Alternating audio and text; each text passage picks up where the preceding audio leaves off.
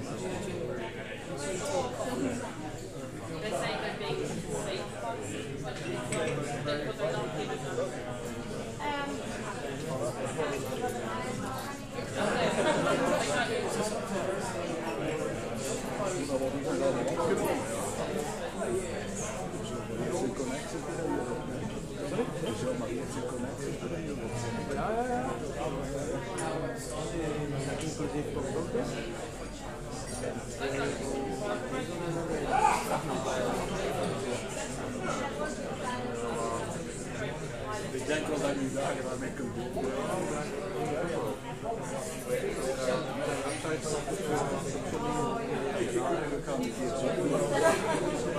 Dat zal ik eens zoeken.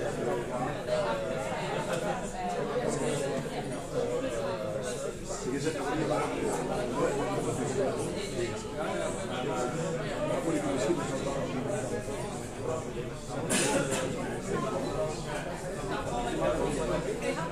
Dat kan nu bijvoorbeeld ook zijn.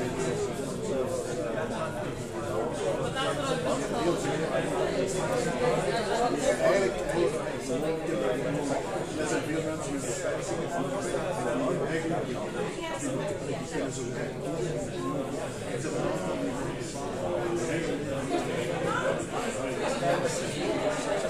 En dat zijn hoe individueel is dat. Als je dan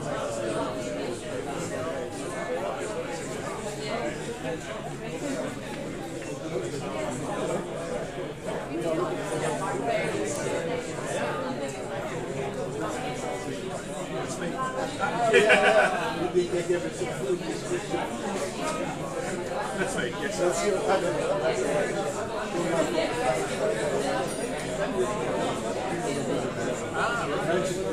Yes, yes, it's no, so it's kind of just talking about just asking about how many Arabic speakers come through into the area and turn out it's quite a significant minority of people coming through some of the telecentres.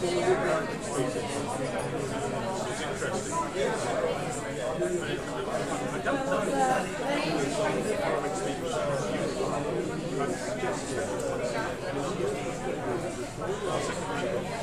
Oh, yeah.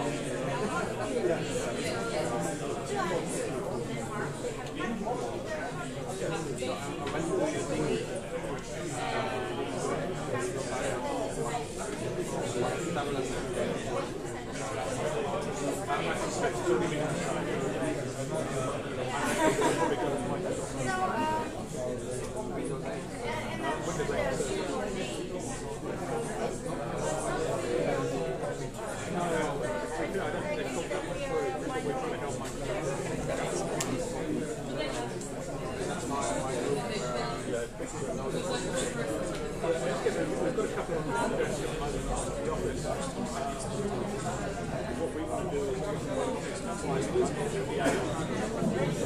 kindly ask everyone to take place again, because we are going to continue the rest of the session? Thank you very much.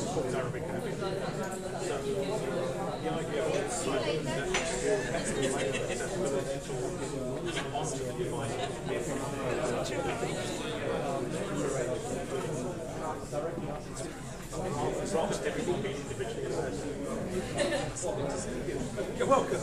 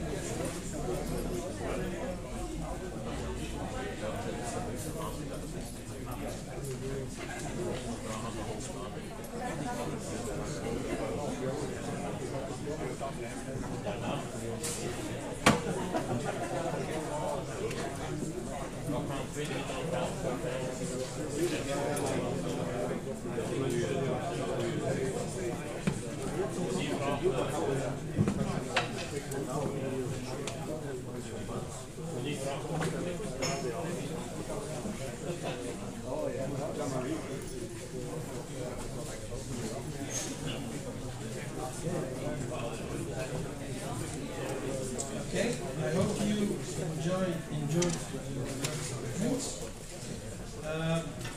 Obviously there's no alcohol served now because otherwise everyone will be sleeping, but at 5 o'clock we have the necessary percentages of alcohol ready.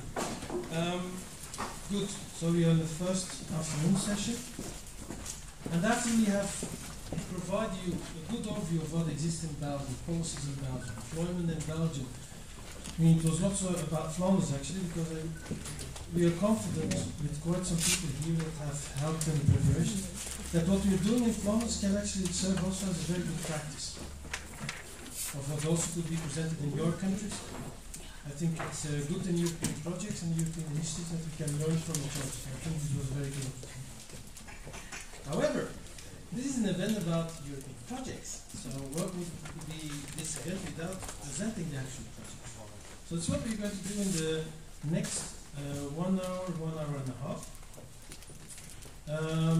We will start with 3 integrated presentations, namely the ViPi, the mentoring,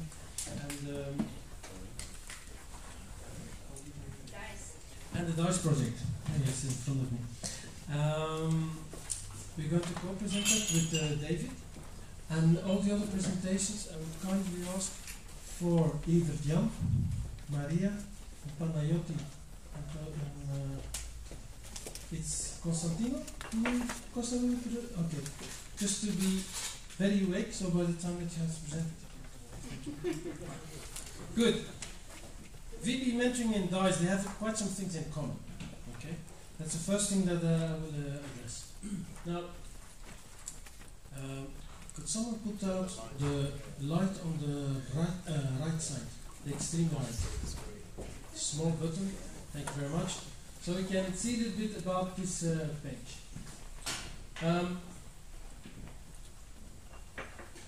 4 or 5 years ago, we were sitting together with a number of end-user organizations throughout Europe.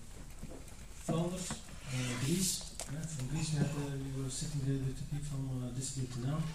Bulgaria, in England, so also with David, with Dave Stewart.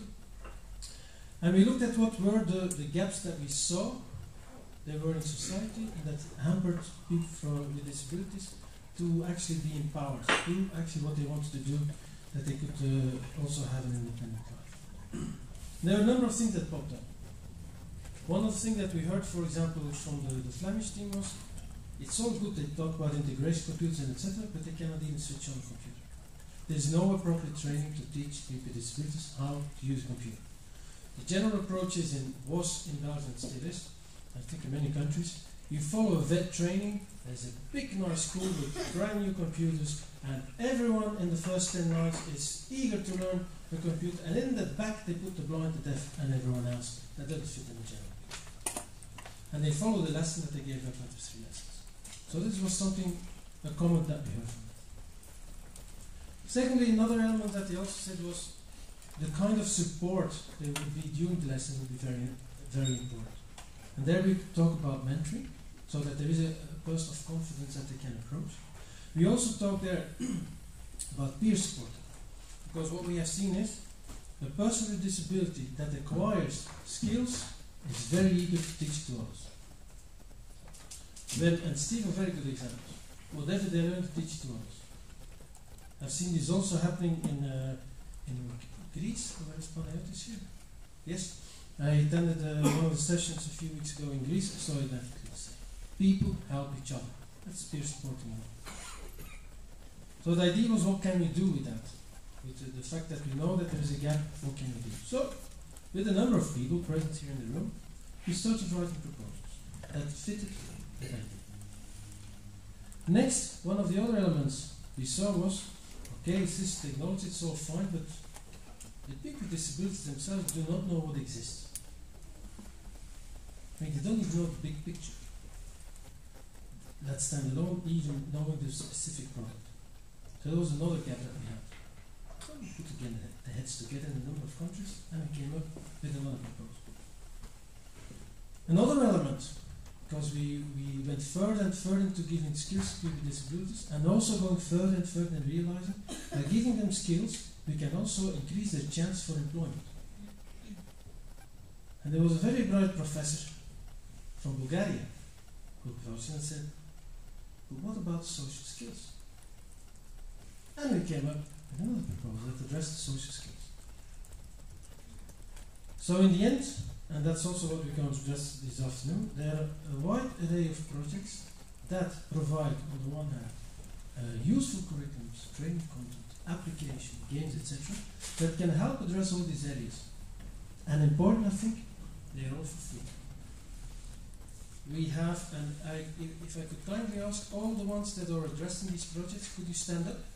So I will first ask, yes, ATLEC to stand up. Yes, sit down again. ViPi to stand up. Say hello to everyone. Hello, everyone. Sit down again. E-mentoring to stand up. One of them. DICE to stand up. I'm one of them. SGACC to stand up. So what do I mean with this? I don't want to say that we are eating projects by the millions. This is not the case. What I want to say with this is, we are a bunch of people that work with people with disabilities, that identify the needs, and we believe that we create projects that create results that are useful for everyone. I would also like to emphasize that all the results that we create in every one of these projects is totally free. People pay taxes. We are happy to be able to use the taxes, but we are even more happy to give it all back in terms of very good outcomes. Okay? This is also the case in any of the future projects that we are working on. I'm sure in 2 years' time we'll have a very nice presentation on educational robots. But the idea every time is the same. We do it with taxpayers' money, we give it for free back to the people that pay the taxes. This is, in a nutshell, for you to understand the previous presentation once you are back at home. So I'm not going to repeat this. There are just some additional projects mentioned. What you're going to see in this integrated presentation is first to understand the aims of the various projects, to understand the involvement of the people with disabilities, because I think it's very important, why we adopt blended games, and the expert on education gaming is sitting here, David. The approach to the creation and the use of the curriculum. You will see this also coming back in the presentation by Evert Jan. We follow a similar approach. How to use a product project results, and then the importance of mentors and peer supporters in all of this. This I already addressed, I just skipped it for completion. Now, this I would like to just say a few things about. When we work in the projects, none of us is luggage. What do we mean with that? None of the people involved in the project participate just because they want to have a European project or collect someone. We have an intention when we bring people together, they have skills, and they have skills that they want to use because they are for the benefit of people with disabilities. That also means that in all the steps that we undertake within the project, we are involving people with disabilities. For example, Steve, Wim and Danielle can testify to that. They have been involved in all these steps. So first of all, it's collecting the user requirements. You write a proposal. Right, you have kind of a big idea what the project is going to do. But apart from that, there are a number of things that you really need to ask also the end user. Or there are other things they want. Maybe when we wrote the proposal, did we not understand the needs correctly? So from the very beginning, when we collect the user requirements, we have the people with disabilities involved. Next, implementation and testing. What do I mean with that? We develop something, we feed it back, and we ask from the end user to provide comments. And this avoids that after 2 years we come up with something and at the end user says, what is this? Guys, you have to turn back. Third element is validation. And the validation there, I mean the parity. So we have end users in the different countries all over Europe, assessing what we have created and providing the feedback. And then last but not least, exploitation. And I would like to say a few words about this. Exploitation in our vision is not about making money. Exploitation is by looking at are the things that we have created in the project, are they being used? Because it's exploitation. It's going back to the service providers, going back to end user organizations and see that they're being used. That's also the reason why many people in our projects talk in different countries with different people, also to introduce the work that we are doing. This is just a snapshot of some of the meetings that we had with the various end users. So if you see the phased out faces, it's because we respect the confidentiality. And the first project that will be explained in detail is ViPi. This was originally called Virgin. But then we got a very nice couple of emails from the Virgin company, which meant that after 6 months we had to rename this project in ViPi. And David Brown, and Nottingham University, is coordinator of this project. So I give the floor now to David. Okay, thank you, Carl.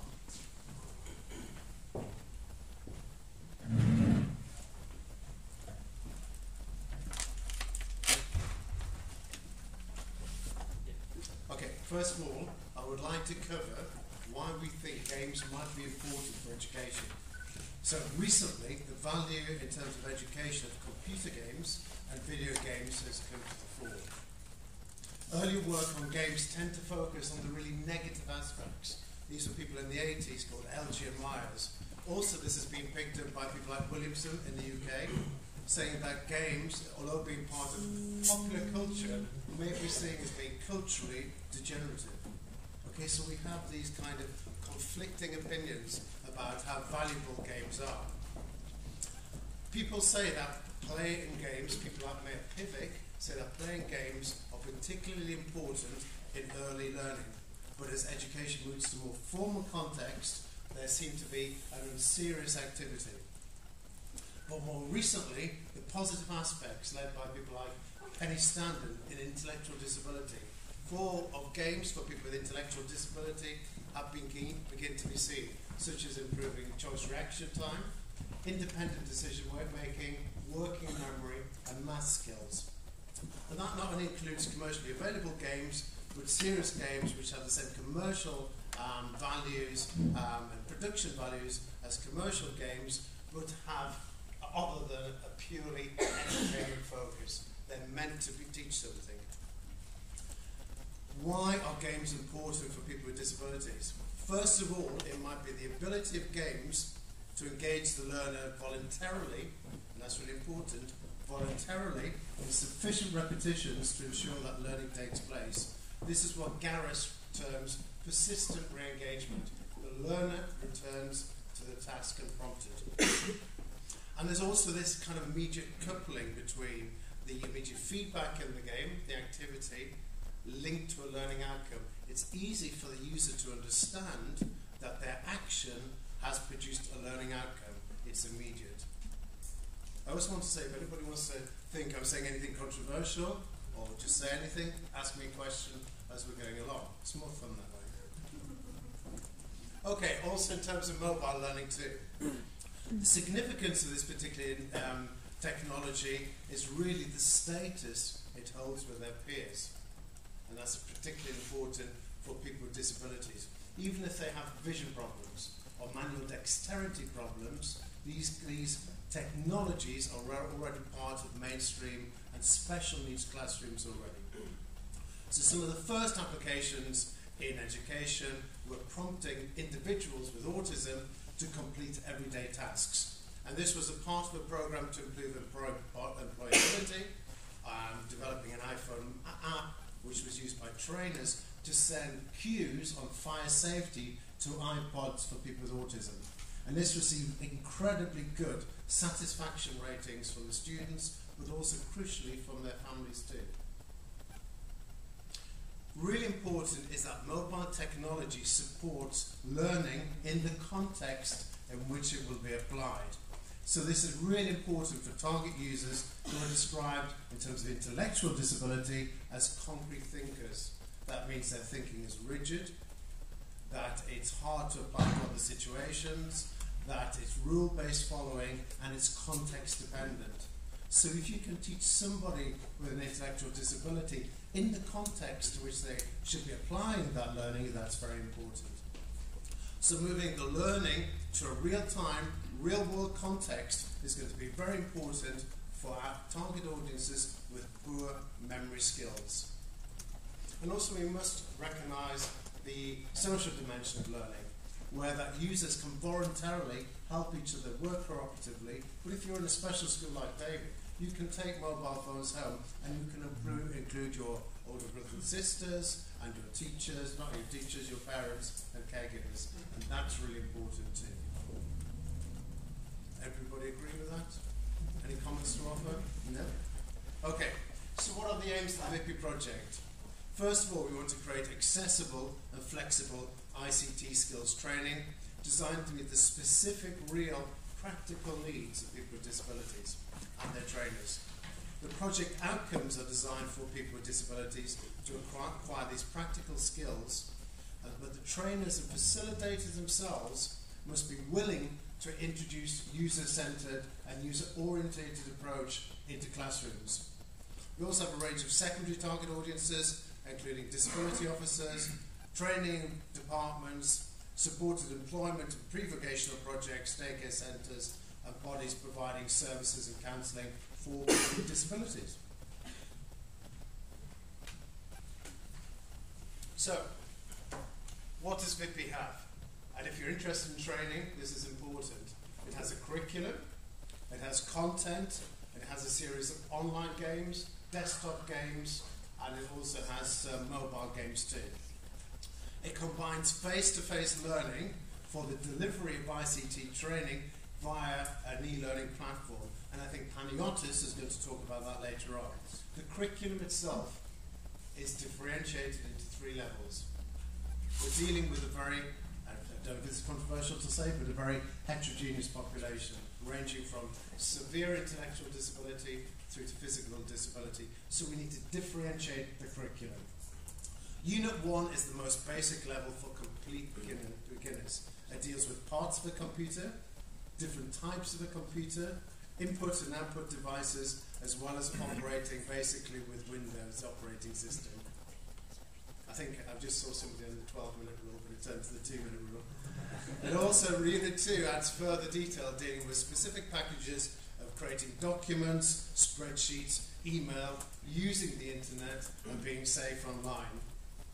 Unit 3 is more complex, it adds a more detailed approach, it develops user-specific packages to teach email, being safe online, but also creating documents and presentations and spreadsheets. Flexibly, it allows the identification of appropriate entry levels for all those users of massively different abilities, so that you can navigate it very differently and create personalized learning pathways. So this allows us, with any game, to balance challenge with a degree of possibility of success and progress. It can be navigated in lots of different ways. So we use it with additional components. The additional components are the learning objects, the curriculum, the content, and the ability, especially in VIPI, to create and add new games and resources. So we've been involved at the Oakfield School and with Carl in lots of projects to develop games for people with intellectual disability. So we have the Gold Project, the Game On Project, the Go Project. I was going to say, let's not forget which projects we have, which is today. Let's make sure that these projects don't stand on the shelf and are never used again. Let's bring them in and create learning objects out of them so that everybody can get these resources. But we also have all the products of VIPI are completely accessible and can be transferred to other accessible formats. So that means that includes accessible PDFs, it includes DAISY audio books that we were talking about before, and it also includes other objects. So just give me another example of what I'm looking for. It could be online references. Online references, thank you. Witness accounts. Witness accounts, brilliant. However, how do we introduce this into how would I introduce this into a daycare centre? You give somebody a curriculum, you give them the content, and you say, here's a piece of technology, you can deliver it in a mobile environment, you can deliver it in a desktop environment. I give it to somebody like David, and they're going to say, what the hell are we going to do with this? So what we decided to do is develop a very blended educational and pedagogical framework. That just means it's a blueprint of how to optimally introduce VIPI into an established education and training setting, to give some guidance but in a very flexible way. So we know, dealing with this heterogeneous population, our trainees will vary massively in their needs and abilities. So we just can't expect this to be prescriptive. We also know trainers, people like Jane and Tom, will need lots of guidance about how to introduce VIPI. We can't just simply introduce it to them. It might require teachers and trainers to take a radically different pedagogical approach to learning with these e-learning platforms than a more traditional educational paradigm. And we need to give support for that.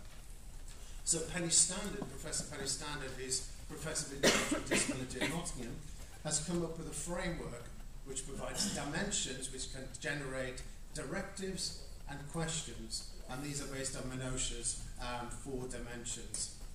The first is social, and these are issues related to collaboration and group working.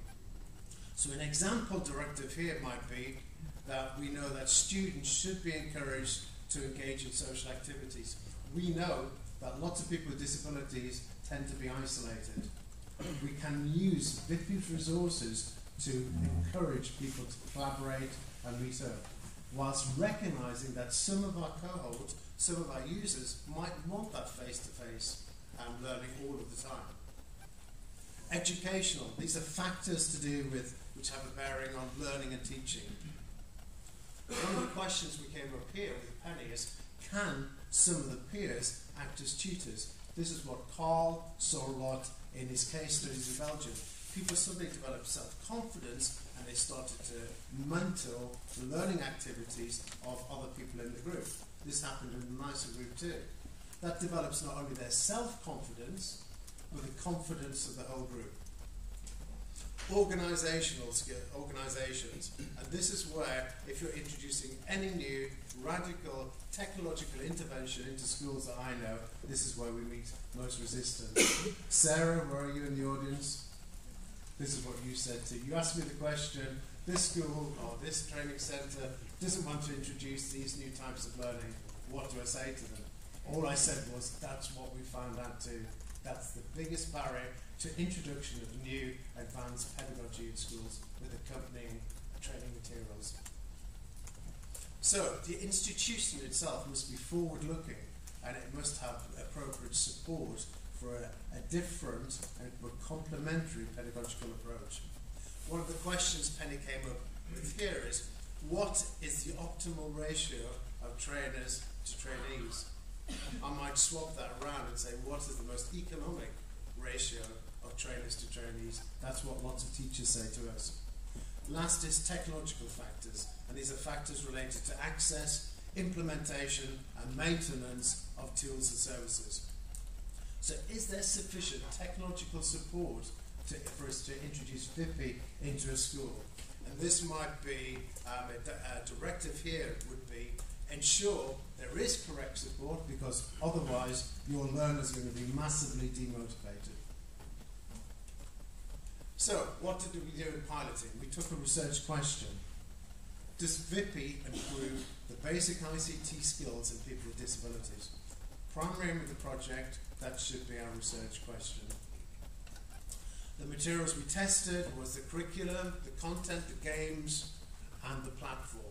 The data we collected with consent for each participation, each participant included age, gender, and disability. We used 3 tools. The first was the Competencies and Skills Progress Rating, radar. This recorded changes over baseline measures. We took baseline measures of 12 dimensions, including their ability with ICT, their confidence in interacting with ICT, literacy, numeracy, timekeeping, some other ones, there's 12 of them. My memory's plus or minus 2. And we recorded them at the beginning, before we introduced VIPI, in the number of sessions we had in piloting. We then, this was self-assessment, but we recorded it at some points along the way, multiple baseline measures, and at the end too. We also had an observational checklist, which systematically recorded and identified the remaining usability and accessibility issues with using VIPI, so that we could still close down these issues at a relatively late summative stage in the project. And we had a questionnaire at the end, post-immersion, to say to the students, did you find the content, the curriculum, the e-learning platform effective for your particular use? They are the piloting sites, not too much to say about that. All lasted from May to October. But the interesting thing is, in Belgium, in the UK and in Lithuania, we were using mainly Unit 1, people with intellectual disabilities, therefore the very basic unit. In the other countries, they tended to look at people with physical disabilities, sensory impairments, so they look at Unit 2 and Unit 3. It's a differentiated curriculum, aiming at different ranges of disability, therefore that's appropriate. Pilot results. We tested with 17 participants at the Oakfield School, led by David and Sarah, in terms of ICT, but the other teachers here. So we had 15 participants in Key Stage 5, 16 to 19 years old, with severe to moderate intellectual disability. Participation was voluntary, up to 4 sessions, with consent, up to 1 hour per session. In Belgium, we had 20 trainees, 6 teachers. These were mostly in sheltered workshop schemes, which is the subject of Carl's video, with moderate to severe learning intellectual disabilities. These were bi-weekly sessions, lasting 50 minutes each, and up to 3 sessions per day, combined with lunch. Very important. Headline results. VIPI enabled retention of ICT-based information between sessions. It increased measures of engagement. For me, that's the most important thing for intellectual disability, because the Complex Learning Disabilities and Difficulties project in the UK, research coming out of that, which David Stewart was involved with, said without engagement for people with intellectual disability, there will be no meaningful learning or outcome. So engagement doesn't guarantee learning, deep learning, but it's a gateway to learning. We identified the barriers to the use of ICT and methods to overcome these, and also we improved the evaluation methods by participating with the teachers as we're involved. The skills radar was self-assessment. It was too difficult for people with severe intellectual disability. So we changed it to something by the teachers, by Tom, I think, were involved with that. Yes, stop using your mobile phone when you talk. It's like being in lectures again. And we came up with a much better measure. That's an outcome of the project too. You tell us why university researchers